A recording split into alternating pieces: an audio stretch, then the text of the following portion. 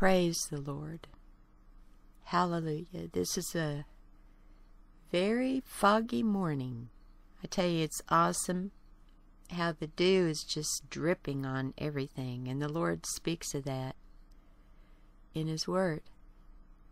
It's like the cloud. We're in the cloud. So awesome.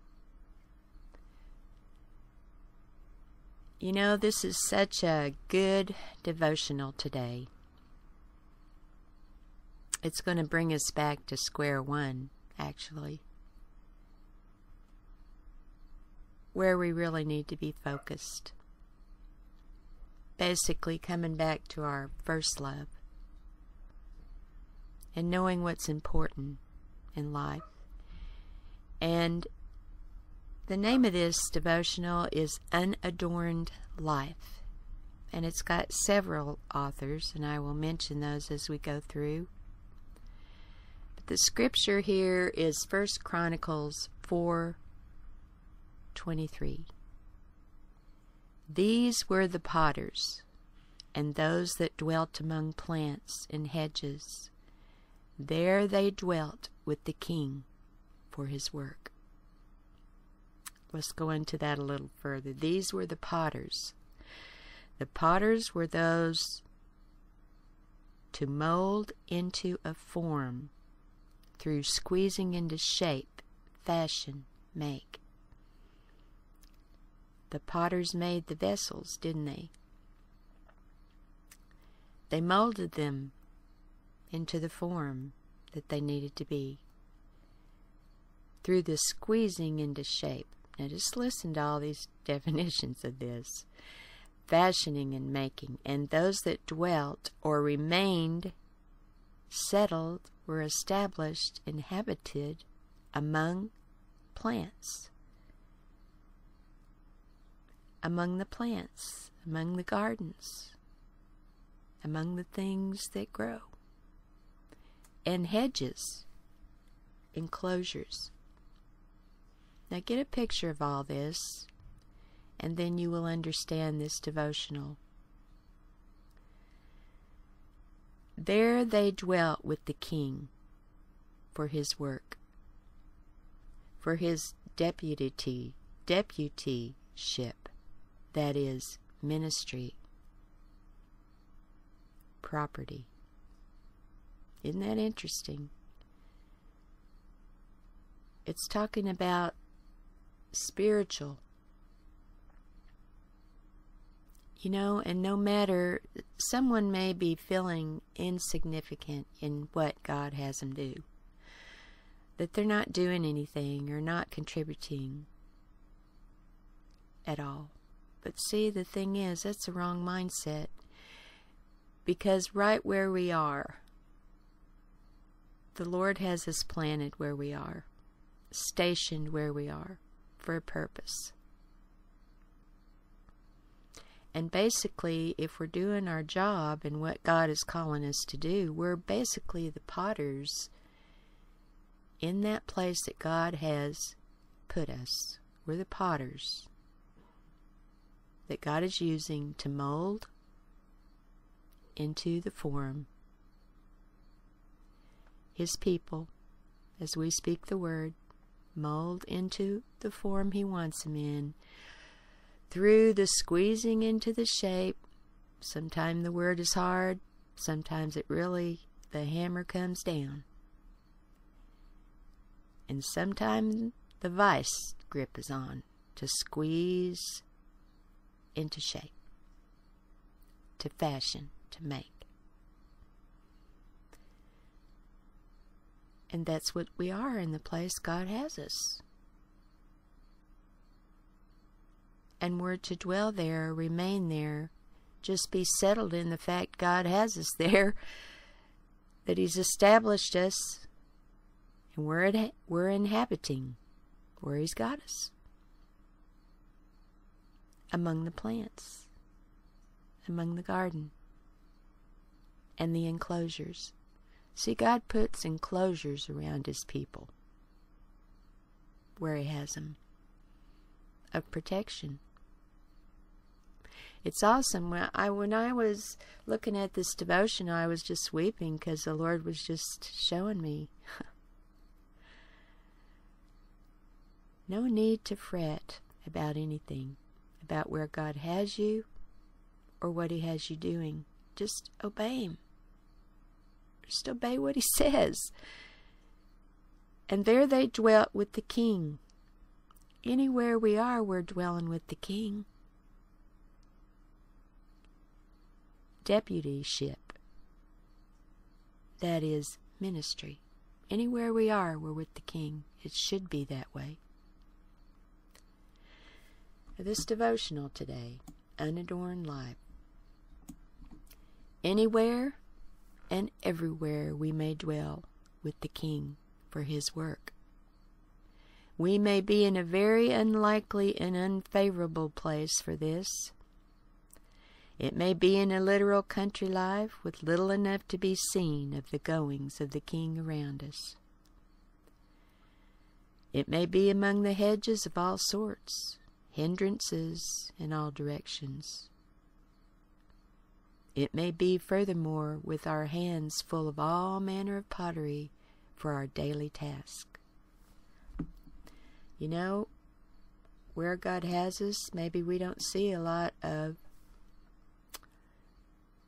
the goings of the King around us. But there can still be the goings of the King in our midst, where we are, in the garden where He has us. And we need to remain where He has us and be steadfast in the faith, knowing if He wants to move us, He will do just that. And we don't need to worry about it.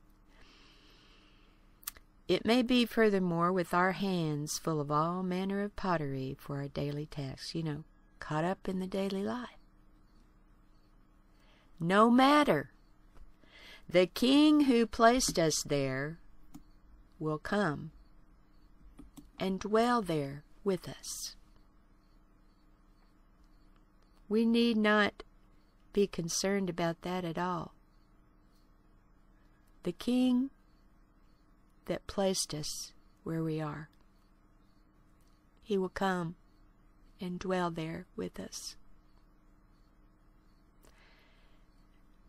The hedges are right, or He would soon do away with them. In other words, the enclosures that we may feel around us or whatever, they're right, or He would soon do away with them. And it does not follow that what seems to hinder our way may not be for its very protection. So what we think might be an enclosure of hindrance is actually for our protection. So we just need to be content in where He has us and what He has us doing, and be sure to obey Him if He changes those plans in any way.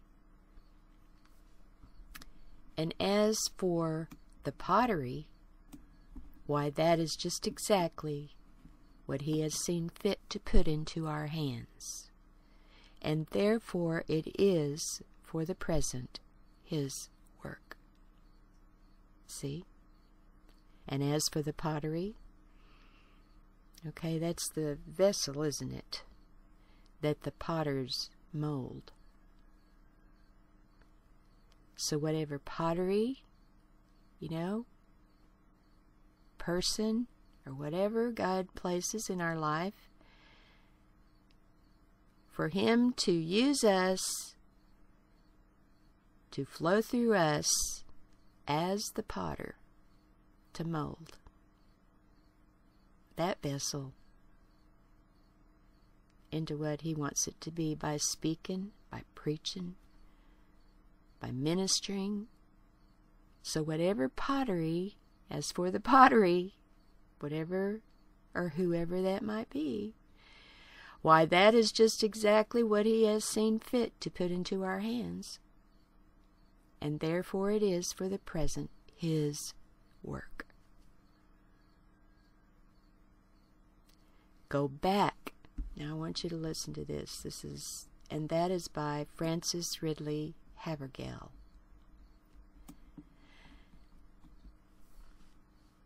Go back to thy garden plot, sweetheart.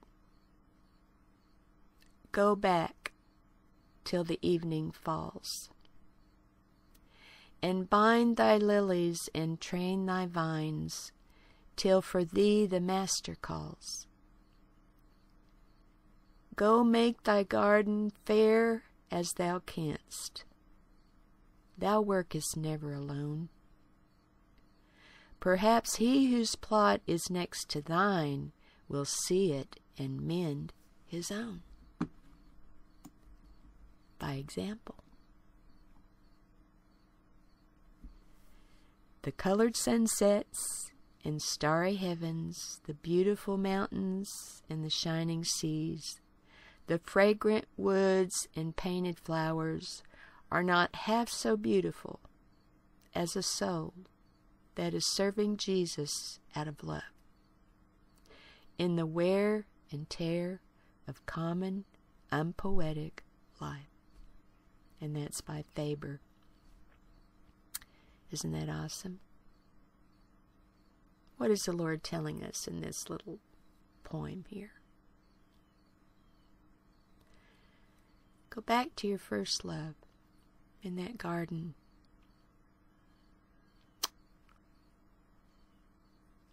Tend that garden. Train those vines till the Master calls. And make that garden as fair as you can, because we don't ever work alone. And maybe he whose plot is next to thine, or maybe those that are watching you, will see it, this fair garden, beautiful, full of life, and mend their own. They'll look at their own garden in a spiritual way and see that it's grown up with vines, choked off, weeds, unkept, untended. And they'll look over here and see this one green, flourishing, fruitful. And they'll want that. And they'll mend their own.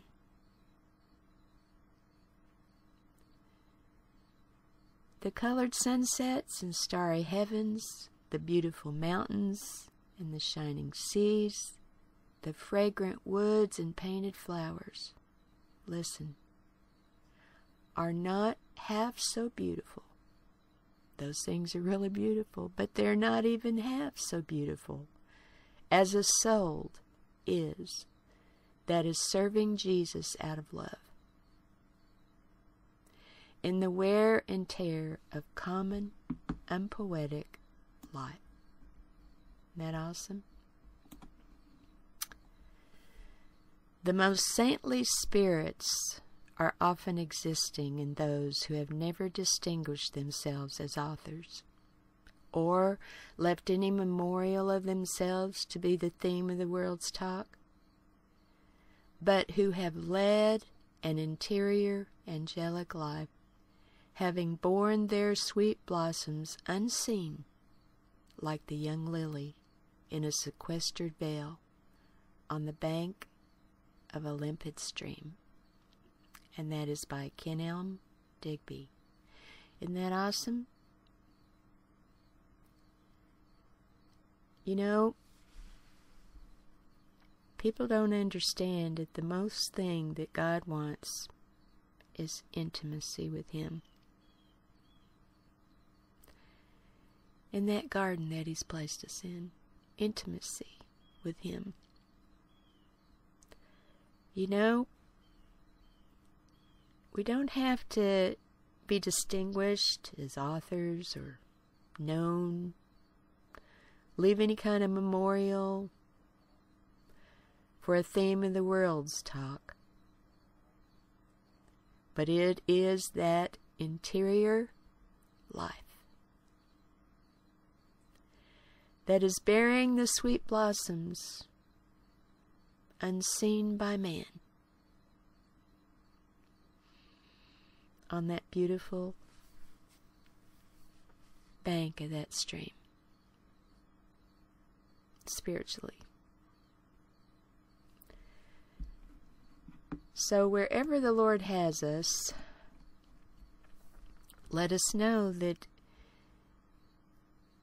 whether it be in prayer, if we're in intercession for someone, or He brings someone across our path that day or whatever, He wants to use us as a spiritual potter in that person's life, to help mold and form, squeeze if necessary, fashion into the image of God. And the Lord uses His vessels many times to do that, by speaking, by ministering the truth of His Word.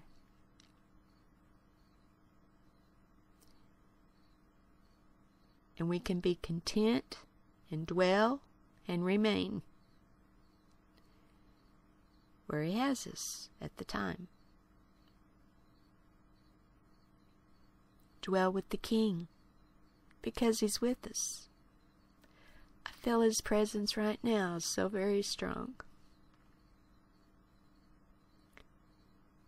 He is with us. We will dwell with the King for His work, His ministry, what He wants. Hallelujah. Lord, I pray that You will seal this word, Lord. Don't let the enemy steal the seed, and don't let people forget this message that hear it today. Let it grow, bear fruit.